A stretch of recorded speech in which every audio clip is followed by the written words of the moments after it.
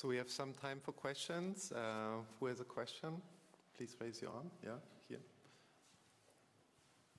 Since the spirit of your talk was questions, I thought I had this one for you. It goes back to the beginning part. You made the comment about bitcoins and the dollar, and you mentioned maybe if wages or other things were paid in MBS, that would make them more stable.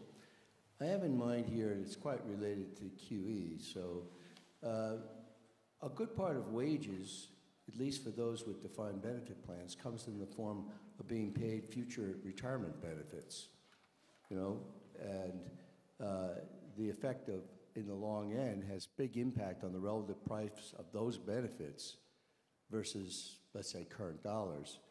And so my question is that, given the aging, given the enormous size of the cumulative retirement benefits, could it be that retirement benefits, just viewed as, you know, a form of compensation, could those make those long bonds like bitcoins? I mean, do you see what I'm saying? It's a very natural experiment, it seems to me, if I understood what you said. Why are they very... Well, I'm getting paid, and I get paid so many dollars in wages, and I get so many promises of income when I'm age 62 for the rest of my life. And that's just as much part of my wages as current cash. So my wages are being denominated, at least in part, that way. When you, for example, vastly reduce interest rates, long rates, you increase that, the value of that thing in terms of current dollars enormously, as we've seen. So I was just asking you, you know, you use bitcoins and dollars and then mention MBS. I'm saying something more realistic version. I'm just trying to understand your concept. No, I see what this is huge around the world. That's why I was questioned. I see what you mean. And actually, I can relate that to emerging markets where you have high inflation. So what you see in emerging markets, which is still think is a useful laboratory because it's very extreme, is that people tend to index. You go into indexation, you change. You tend to, if you start playing those games, you may give rise to contracts that protect people for those movements. I mean, the world was not prepared for low interest rates, and I see your point. Very low interest rates are actually hurting people who were expecting certain amount of real goods for their savings or retirement. So the moment that, I mean, the US has been a very stable country from that point of view. Interest rates have been very stable. So the presumption that you were really saving in goods was reasonable. But if this starts to become the new normal, where the policymaker feels free that he can play with the interest rate freely, then certainly that will be eventually factored in the contracts and debilitate the dollar as a unit of account.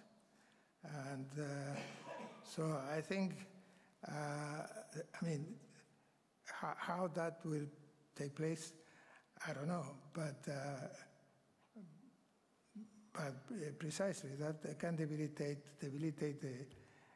the dollar going forward. I'm concerned about playing with the interest rate, again, because the models that macroeconomists at least use are very simple-minded. It's an interest rate on non-liquid assets, whereas the interest rate that we modify, the interest rate on treasury bills and so on. So my way of thinking about it is that you put the bond in the utility function, if you want to take a shortcut. And once you do that, then all kinds of things happen that do not follow from the standard model used by central banks. And in particular, you can have investors that care about liquidity go into other assets that are more attractive,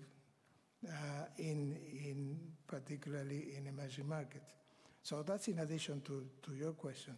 I don't know if I answered it completely, but playing with the interest rate, I think is something that we have not thought through the consequences of that. There are some comments out there say, well, if we do that, we might generate other bubbles.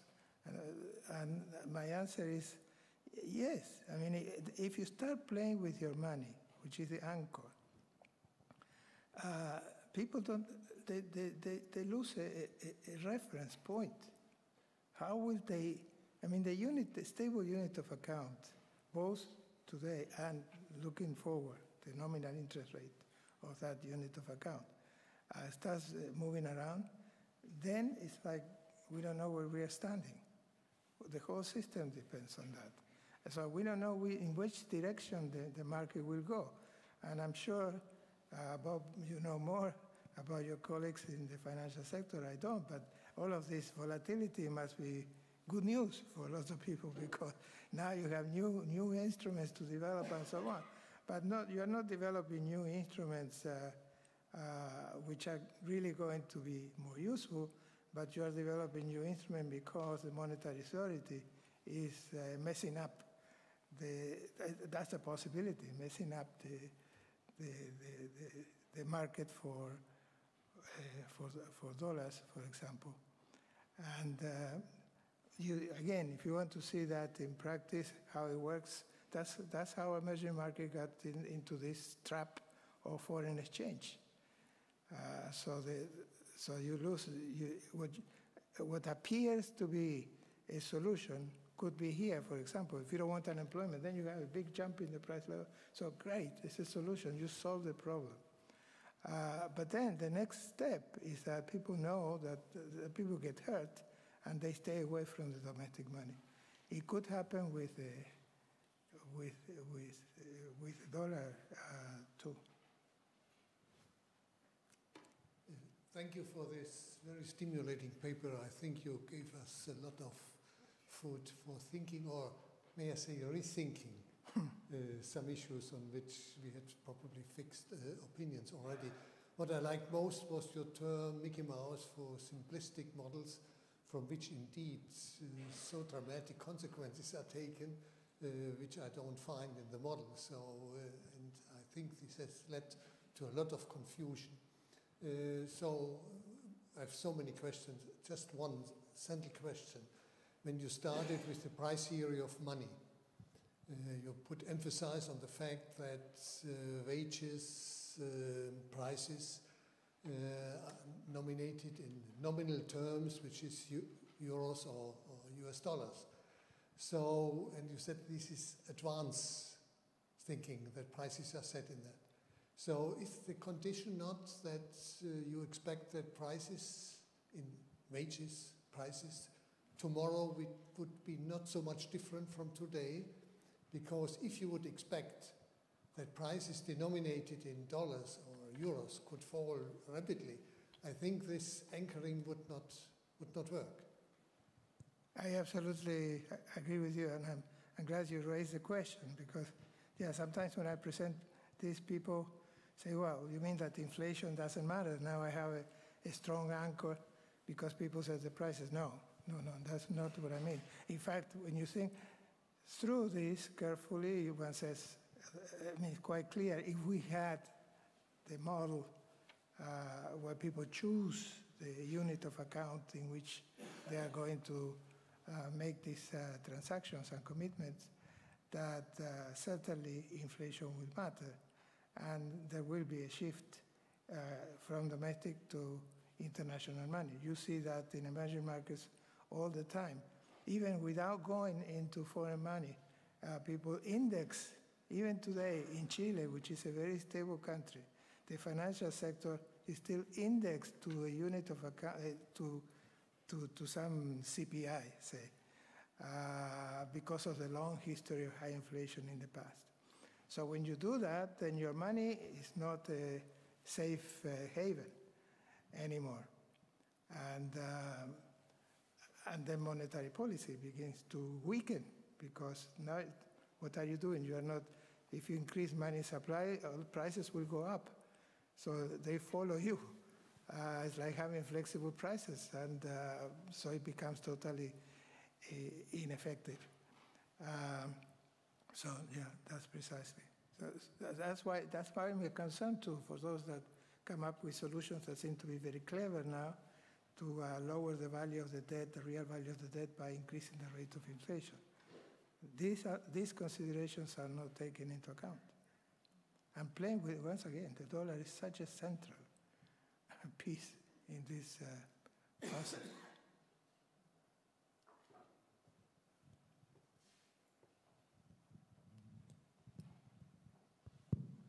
No, please. So, in order to spice up the discussions, suppose Greece exit euro, and then you think all these things can happen, like say the new drachma becomes unit of account for certain wage, and inflation might help to reduce the unemployment, and also currency substitution takes place.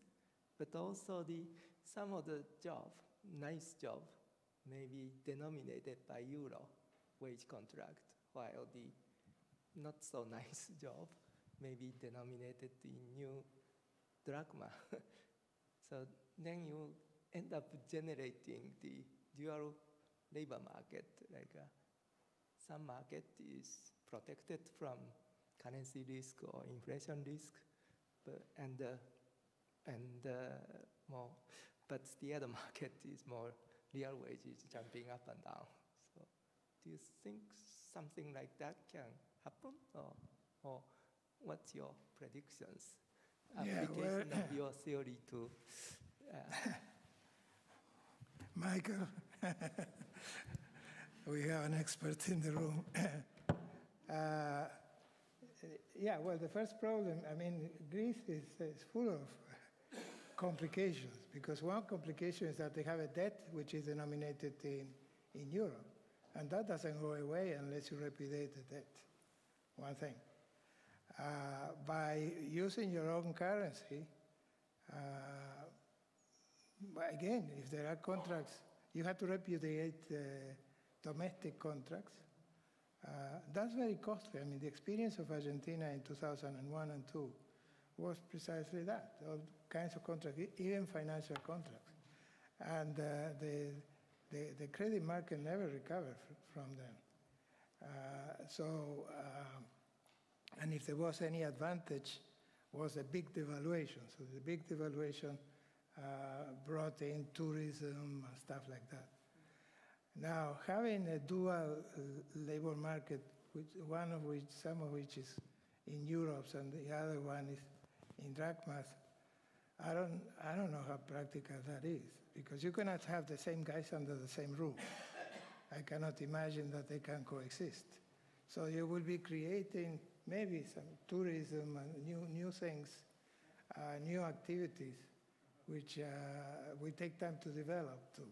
So it's not going to be like the simple model would lead you to think that the real wage falls and there is an adjustment. I doubt it that it can be carried out that way.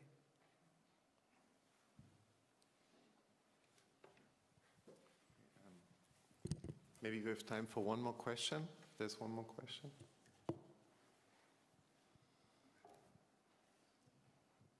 Yeah, there's a question.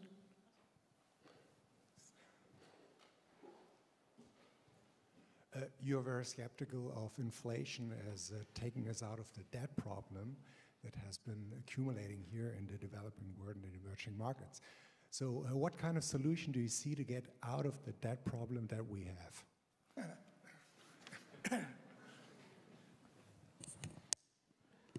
The Brady Plan. That's what developing countries did in the 1980s. Was a problem like this. It was a sudden stop. There was over-indebtedness. It took 10 years to try to get out of that, to no success. And finally, the Brady Plan just was a restructuring. Now, I don't think that's a practical thing for Europe, unfortunately, because the debts of those countries was vis-à-vis the rest of the world, not part of their own union, like in here. But without solving the over-indebtedness or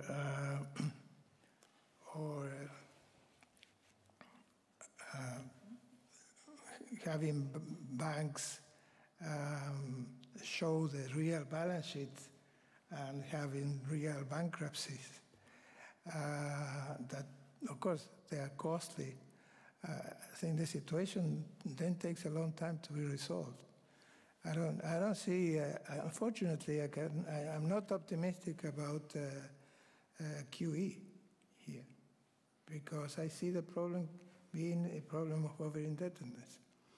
And so with QE, you may very indirectly do a bit of that, but in the meantime, you may end up generating more inflation, which could be part of the solution, but I don't think that is sustainable under the current, I mean, you know better than me, but the ECB building will be closed for lack of expertise. So, no, I think it's a complicated matter, and but without solving the debt overhang, it seems to me, my humble opinion, that it will take a lot of time.